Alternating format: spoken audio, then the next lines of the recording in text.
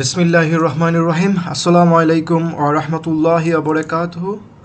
আশা করি আপনারা সবাই ভালো এবং সুস্থ আছেন।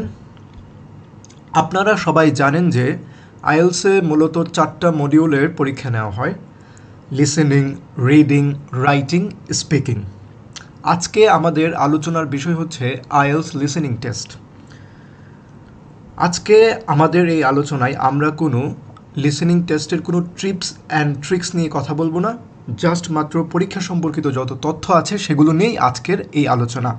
তবে আজকের এই আলোচনাতে আমরা পরীক্ষা কত সময় ধরে হয়, আইএলস লিসেনিং টেস্টের ধরন এবং পদ্ধতি কীরকম সেগুলো নিয়ে আলোচনা করার পাশাপাশি আইএলসের অন্যতম একটা গুরুত্বপূর্ণ বিষয়, আইএলস লিসেনিং টেস্টের অন্যতম একটা গুরুত্বপূর্ণ বিষয় হচ্ছে ওয়ার্ড কাউন্ট, যেটা আমাদের অনেকের বুঝতে সমস্যা হয়। আমরা সেটা নিয়েও আজকে আলোচনা করব। তবে চলুন শুরু করা যাক। প্রথমেই আমাদের যে বিষয়টা জানতে হবে সেটা হচ্ছে পরীক্ষার সময়সীমা। আইএলস লিসেনিং টেস্ট হয় 40 মিনিট যাবত। 40 মিনিটের মধ্যে লিসেনিংয়ের রেকর্ডিং চলে 30 মিনিট যাবত এবং 10 মিনিট দেওয়া হয় আপনার কোশ্চেন পেপার থেকে আনসার শিটে আনসারগুলো ট্রান্সফার করার জন্য। অর্থাৎ আপনার রিডিং চলাকালীন, আইএলস লিসেনিং টেস্টের রেকর্ডিং চলাকালীন আপনি একই সাথে শুনবেন এবং আপনার আনসারগুলো আপনার কোশ্চেন পেপারে লিখে রাখবেন। তারপরে 30 মিনিটের রেকর্ডিং যখন শেষ হবে তখন আপনাকে আলাদা করে 10 মিনিট দেওয়া হবে আপনার কোশ্চেন পেপার থেকে আনসার শিটে আপনার আনসারগুলো ট্রান্সফার করার জন্য। তবে এইখানে একটা বিষয় বলে রাখতে চাই, এই 10 মিনিট এক্সট্রা টাইম শুধুমাত্র পেপার বেসড আইএলসে দেওয়া হয়। কম্পিউটার বেসড আইএলসে এই এক্সট্রা সময়টা পাবেন না। সেক্ষেত্রে কম্পিউটার বেসড আইএলসে আপনার শোনার পাশাপাশি আপনার কম্পিউটারে টাইপ করে আনসারের জায়গায় লিখে ফেলতে হবে। কেবলমাত্র আইএলস পেপার বেসড পরীক্ষার ক্ষেত্রেই লিসেনিং টেস্টে আপনারা ট্রান্সফার করার জন্য এই এক্সট্রা 10 মিনিট পাবেন। এটা আপনার রিডিং টেস্টেও পাওয়া যায় না। কেবলমাত্র লিসেনিং টেস্টে আইএলস পেপার বেসড পরীক্ষায় এই এক্সট্রা 10 মিনিট আনসার ট্রান্সফার করার জন্য পাওয়া যায়। আপনারা হয়তো অনেকেই জানেন যে আইএলস লিসেনিং টেস্টের মোট 4টা পার্ট আছে। এই পার্টগুলোকে আগে সেকশন বলতো, এখন পার্ট বলা হয়। মোট 4টা পার্ট আছে। প্রত্যেকটা পার্টেই 10টা করে কোশ্চেন থাকে। তো এবং এটার ধরন হচ্ছে, প্রথম পার্টটা সবচেয়ে সহজ, তারপরে দ্বিতীয় পার্টটা প্রথম পার্টটার চেয়ে কঠিন, তৃতীয় পার্টটা দ্বিতীয় পার্টটার চেয়ে কঠিন এবং চতুর্থ পার্টটা হচ্ছে সবচেয়ে কঠিন। তবে আমার কাছে সবচেয়ে কঠিন মনে হয়েছে তৃতীয় পার্টটা, কারণ ওইখানে মাল্টিপল চয়েস কোশ্চেন থাকে। তো আমার ব্যক্তিগত অভিজ্ঞতা থেকে বলতে পারি যে আমি সবচেয়ে বেশি সমস্যায় পড়েছি মাল্টিপল চয়েস এই কোশ্চেন টাইপটা নিয়ে। পার্ট 4টা আমার কাছে অনেক ইজিই লাগতো এবং পার্ট 4টাতে আমি ম্যাক্সিমাম টাইমে 10-এ 10 পেতাম। তবে যাই হোক, আমাদের এই আইএলস লিসেনিং টেস্টে 4টা পার্ট থাকে, যার প্রথম পার্টে আপনারা সাধারণত দুজন মানুষের একটা নর্মাল কনভারসেশন শুনতে পাবেন। এটা হচ্ছে সোশিয়াল কনটেক্সটের উপরে। মানে হচ্ছে, ধরেন যে দুইজন মানুষ ট্রেনের টিকিট কাউন্টারে দুইজন মানুষ গিয়ে টিকিট কাটার জন্য কথা বলছে, এরকম একটা। এখানে কোনো একাডেমিক কন্টেন্ট থাকবে না, সোশিয়াল একটা কন্টেন্টের উপর কথা হবে, এই আলোচনা হবে। এই আলোচনার মধ্যে থেকেই আপনার আনসারগুলো থাকবে কোশ্চেনের, তো আপনাকে ওই আনসারগুলো ফাইন্ড আউট করতে হবে। আর দ্বিতীয় পার্টটাতে আপনি কেবলমাত্র একজন মানুষের কথা শুনতে পাবেন। উদাহরণস্বরূপ বলা যায়, ধরেন যে আপনাকে কেউ একটা ম্যাপ সম্পর্কে বলতেছে, আপনি ওই একজন মানুষের আলোচনা শুনবেন। এটাও সোশিয়াল কনটেক্সটের উপর নির্ভর করেই হবে। এটাও কোনো একাডেমিক কনটেক্সট না, সোশিয়াল কনটেক্সট হবে। তো আপনাকে কি করতে হবে, একজন মানুষের আলোচনা শুনেই আপনার ওই আলোচনার থেকে আনসারগুলো ফাইন্ড আউট করে লিখতে হবে। তৃতীয় পার্টে, অর্থাৎ আমার বক্তব্য অনুসারে বা আমার মতে তৃতীয় পার্ট হচ্ছে আইএলটিএস লিসেনিংয়ের সবচেয়ে কঠিন পার্ট। এই এই পার্টটা সবচেয়ে কঠিন হওয়ার অন্যতম কারণ হচ্ছে, এইখানে আপনি অনেকগুলো মানুষের কথা একসাথে শুনবেন। তো আপনি যদি এইটা ধরতে না পারেন যে কখন কে কথা বলতেছে, তাহলেই আপনার এই পার্টটা কঠিন মনে হবে। তো এখানে আমরা দেখতে পাই যে এখানে আপ টু 4 পিপল, মানে হচ্ছে মিনিমাম 2 জন থেকে 4 জন, সর্বোচ্চ 4 জন পর্যন্ত, 4 জন মানুষের আপনারা আলোচনা শুনতে পাবেন। ওই 4 জন মানুষের আলোচনার মধ্যে থেকেই আপনার আনসারগুলো থাকবে, আপনাকে ফাইন্ড আউট করে লিখতে হবে। তো এই পার্ট 3-তে আমরা সচরাচর খুবই অবভিয়াস একটা কোশ্চেন টাইপ হচ্ছে মাল্টিপল চয়েস কোশ্চেন টাইপ, যেটা নিয়ে আমরা ম্যাক্সিমাম আইএলস স্টুডেন্টরা স্ট্রাগল করি লিসেনিংয়ে। আমার কাছে মনে হয় মাল্টিপল চয়েস কোশ্চেন টাইপটাই হচ্ছে সবচেয়ে কঠিন কোশ্চেন টাইপ আইএলস লিসেনিংয়ের। তো এই পার্টটা, আমি আবারও বলি, এই পার্টটা কঠিন হওয়ার অন্যতম একটা কারণ হচ্ছে 3-4 জন মানুষ কথা বলে, তো অনেকে অনেক সময় এটা ফাইন্ড আউট করতে পারে না যে কে কখন কথা বলতেছে। তো এইটা মানে আপনাদেরকে যখন আপনারা পার্ট 3 করবেন, সলিউশন করবেন, তখন আপনাদেরকে খুব ঠান্ডা মাথায় পার্সন টু পার্সন যেতে হবে। আপনাদেরকে এইটা ধরতে হবে যে কার কথাটা, কে কখন কথা বলতেছে। তো এইটা ধরতে পারলে আমার মনে হয় যে পার্ট 3টা কম্পারেটিভলি একটু সহজ হবে আপনাদের জন্য। আর পার্ট 4-এ হচ্ছে, সরি একটা জিনিস আমি মিস আউট করে গেছি, সেটা হচ্ছে পার্ট থ্রিতে যে কনভারসেশনটা হবে বা যে আলোচনাটা হবে, এটা হবে একটা একাডেমিক কনটেক্সের উপর ভিত্তি করে বা একটা ট্রেনিং সেশনের উপর ভিত্তি করে। তবে এটা নিয়ে ঘাবড়ানোর কিছু নাই। একাডেমিক কনটেক্স হোক আর সোশ্যাল কনটেক্সই হোক, আপনাকে শুধুমাত্র ওই আলোচনা থেকে, মানে কোশ্চেনটা, ওই আলোচনা থেকে আপনার আনসারটা ফাইন্ড আউট করতে হবে। এমন না যে ওরা যেই একাডেমিক কনটেক্সের উপরে কথা বলবে আপনার ওই একাডেমিক কনটেক্স সম্পর্কে ধারণা থাকতে হবে। ধরেন ওরা নিউক্লিয়ার এনার্জি নিয়ে কথা বলল, আপনার বিষয়টা এমন না যে আপনার নিউক্লিয়ার এনার্জি সম্পর্কে জানতে হবে। আপনার জাস্ট নিউক্লিয়ার এনার্জি সম্পর্কে ওরা কী কী বলতেছে ওই বাংলা মিনিংটা আপনি বুঝলেই আপনি আনসার করতে পারবেন। তাই সোশ্যাল কনটেক্স, একাডেমিক কনটেক্স নিয়ে কোনো প্যারা নেওয়ার দরকার নাই। তবে এই কথাটা ঠিক যে সোশ্যাল কনটেক্সের থেকে একাডেমিক কনটেক্সে ভোকাবুলারি, ওয়ার্ডস স্ট্যান্ডার্ড মানে থাকে, তো সোশ্যাল কনটেক্সের থেকে একাডেমিক কনটেক্সে আপনার মিনিং বোঝাটা একটু কঠিন হয়। তাই আপনি যত পারেন আপনার ভোকাবুলারি এনরিচ করার চেষ্টা করবেন। আর ভোকাবুলারি যত এনরিচ হবে, তখন আপনার লিসেনিং পাওয়ার এবং লিসেনিং আন্ডারস্ট্যান্ডিংটা অনেক এনরিচ হয়ে যাবে, ডেভেলপ হবে। তখন দেখবেন যে খুব ইজি লাগতেছে। তবে চলুন শেষ স্টেপে যাওয়া যায়, মানে শেষ পার্টে যাওয়া যায়।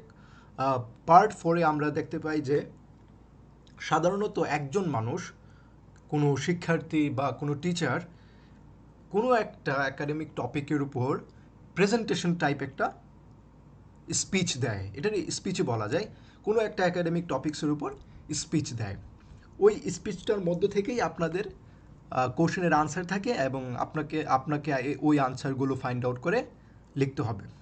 হ্যাঁ, একটা কথা আমি বলে রাখতে চাই যে আইএলস লিসেনিং টেস্ট হচ্ছে এরকম একটা টেস্ট যখন আপনাকে একই সাথে লিসেনিং করতে হয়, রিডিং করতে হয়, রাইটিংও করতে হয়।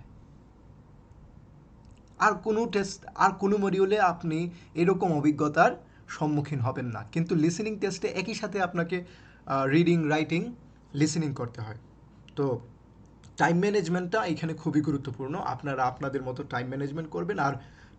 আর লিসেনিং টেস্ট, আমি আবারও বলে রাখতে চাই যে লিসেনিং টেস্ট হচ্ছে আমার মতে আইএলসের সবচেয়ে সহজ মডিউল। আপনারা লিসেনিং টেস্ট দিয়েই আপনাদের প্র্যাকটিস শুরু করতে পারেন এবং আসলে এটা টাইম ম্যানেজমেন্ট হয়ে যাবে। আপনি যখন প্র্যাকটিস করবেন তখন আপনার লিসেনিং পাওয়ার বাড়বে, টাইম ম্যানেজমেন্টটা ডেভেলপ হবে। তো এটা নিয়ে প্যারা নেওয়ার কিছু নাই। তো পার্ট 4-এ যেই একাডেমিক স্পিচটা থাকে, ওই একাডেমিক স্পিচ পার্ট 4-এ আমরা যে কোশ্চেন টাইপটা দেখতে পাই সেটা হচ্ছে ফিল ইন দ্য ব্ল্যাঙ্কস বা গ্যাপ ফিলিং একটা কোশ্চেন টাইপ দেখতে পাই। এই জন্যই আমার মনে হয় যে পার্ট 4টা কম্পারেটিভলি সহজ পার্ট 3 থেকে। আর পার্ট 4-এ আমি আশা করি আপনারা ধরতে পারবেন যে কে কী বলতেছে, কারণ ফিল ইন দ্য ব্ল্যাঙ্কস আসলে সলিউশন করা খুবই সহজ। আমি পার্ট 4-এ ম্যাক্সিমাম টাইমেই 10-এ 10 পেতাম। তো এটা আসলে আপনারা প্র্যাকটিস করতে করতেই পারবেন। পরে আমরা যে বিষয়টা দেখতে পাই সেটা হচ্ছে ওয়ার্ড কাউন্ট। আপনারা দেখবেন যে এই যে পার্টটা, এই যে 4টা পার্ট বললাম, এই প্রত্যেকটা পার্টে আপনারা একটা ওয়ার্ড কাউন্ট লিমিট দেখতে পাইতেছেন।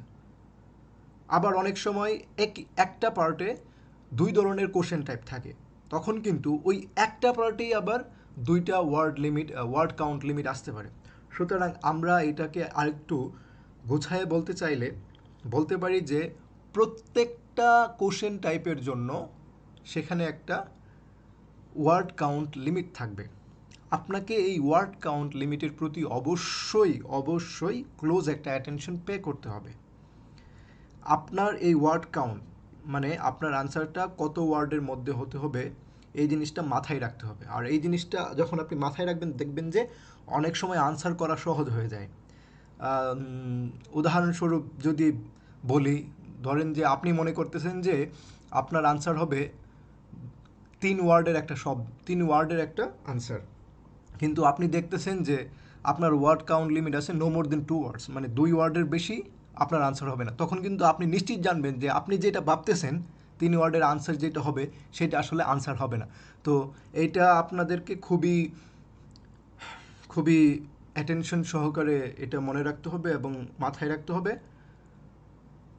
পরে হচ্ছে আরেকটা জিনিস আপনাদের এখানে জানা জরুরি, সেটা হচ্ছে ওয়ার্ড কাউন্ট, অর্থাৎ একটা ওয়ার্ড কিভাবে কাউন্ট করা হয় সেইটা হচ্ছে লিসেনিং এবং রাইটিংয়ে ওয়ার্ড কাউন্টটা ডিফারেন্ট।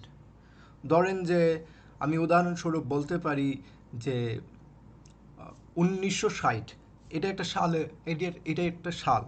তো 1960 হচ্ছে লিসেনিংয়ে হচ্ছে একটা নাম্বার হিসেবে কাউন্ট হয়, আর রাইটিংয়ে হচ্ছে একটা ওয়ার্ড হিসেবে কাউন্ট হয়।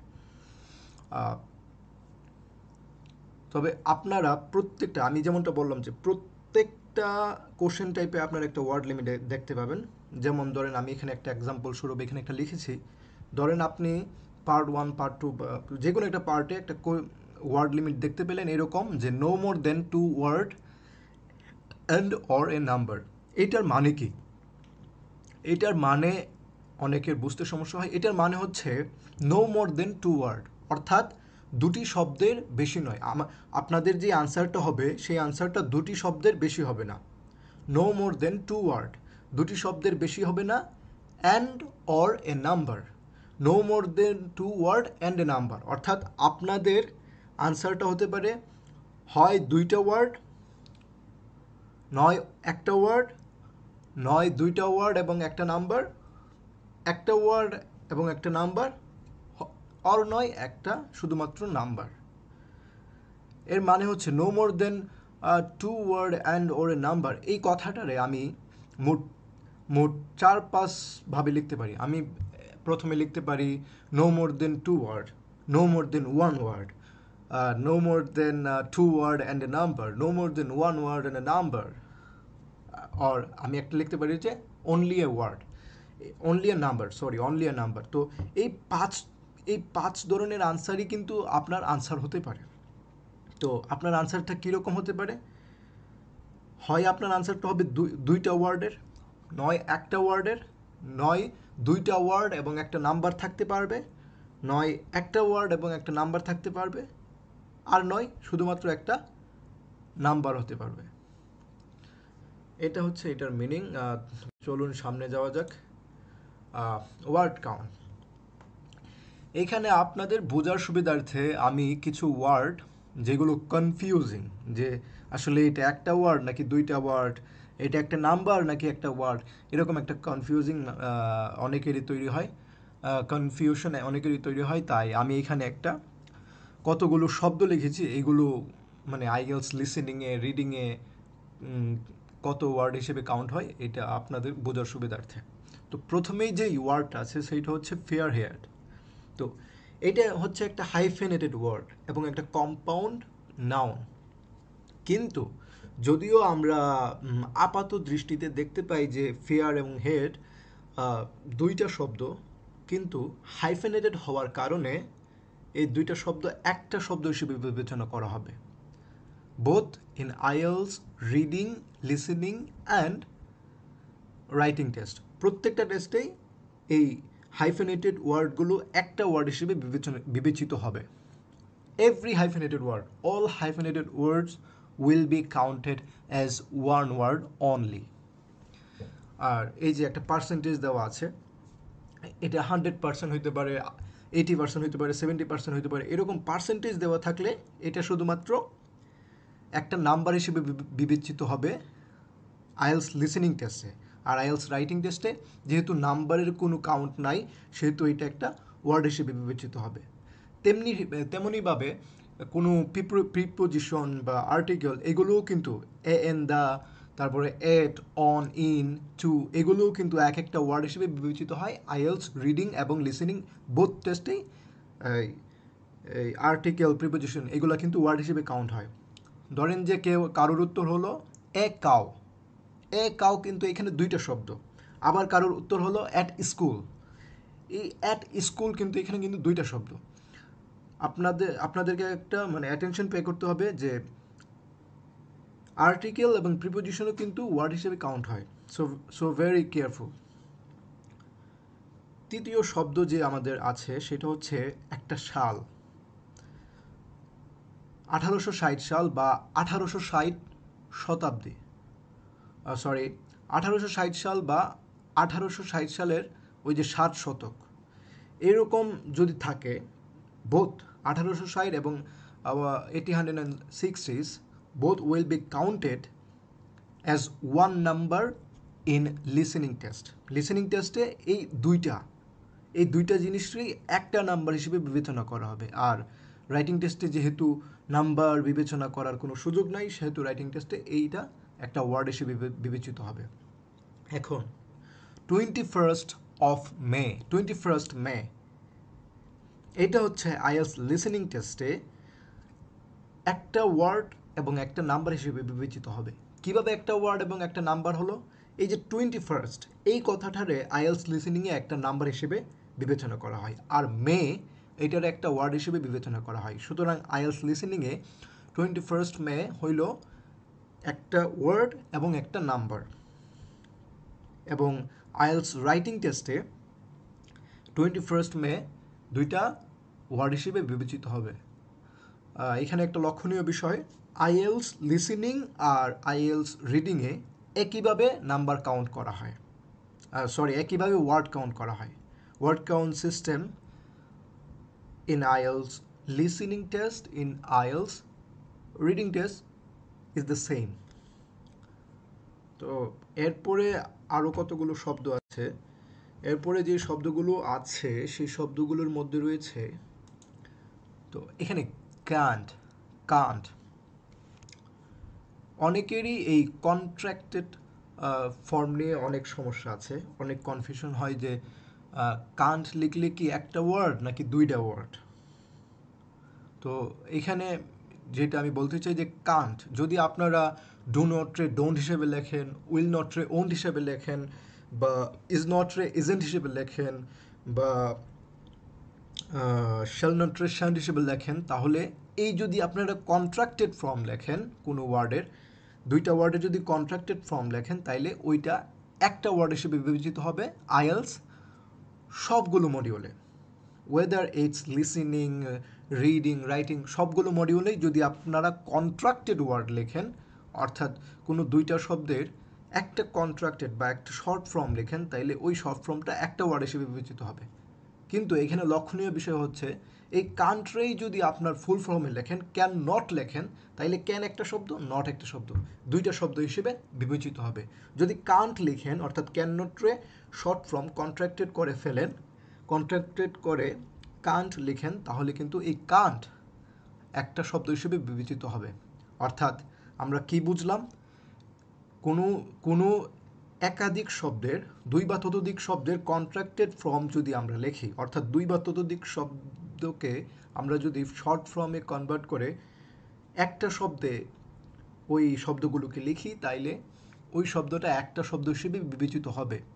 তবে যদি আমরা ওই কন্ট্রাক্টেড ফর্মেরই ফুল ফর্মটা লিখি, তাইলে ওই শব্দগুলো আলাদা আলাদাভাবে বিবেচিত হবে।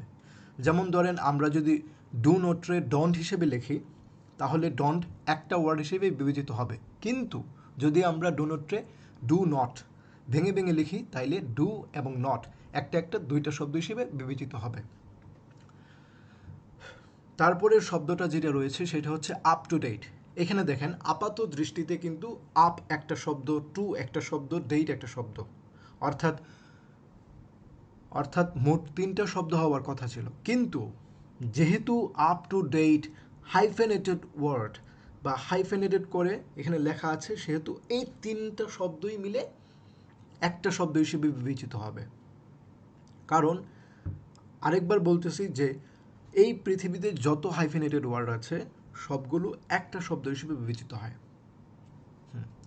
গেল। তাইলে 9 AM, অনেকের, আমার নিজের সহকারে অনেকের এই 9 AM এই শব্দটা নিয়ে সমস্যা আছে। আমি প্রথমে ভাবতাম যে 9 হচ্ছে একটা নাম্বার, AM হচ্ছে একটা word. So 9 AM will be counted as one number and a word, but it was absolutely রং। এই 9 AM এই শব্দটা কেবলমাত্র একটা নাম্বার হিসেবে বিবেচিত হবে আইএলস লিসেনিংয়ে। আবারও বলতেছি, 9 AM, 10 AM, 11 AM, 12 PM, 3 PM এই শব্দগুলা, AM PM এর শব্দগুলা কেবলমাত্র একটা নাম্বার, অনলি ওয়ান নাম্বার হিসেবে বিবেচিত হবে আইএলস লিসেনিংয়ে, আর আইএলস রাইটিংয়ে একটা শব্দ হিসেবে বিবেচিত হবে। আবারও বলতেছি যে আইএলস লিসেনিং এবং রিডিং এই দুইটারই কিন্তু ওয়ার্ড কাউন্ট সিস্টেমটা এক। সুতরাং 9 AM যদি আইএলস লিসেনিংয়ে একটা নাম্বার হিসেবে বিবেচিত হয়, তাইলে আইএলস রিডিংয়েও এই 9 AM একটা নাম্বার হিসেবেই বিবেচিত হবে, ওয়ার্ড হিসেবে বিবেচিত হবে না। তারপরে আছে $60 বা $50 বা €300, €1000, €5000,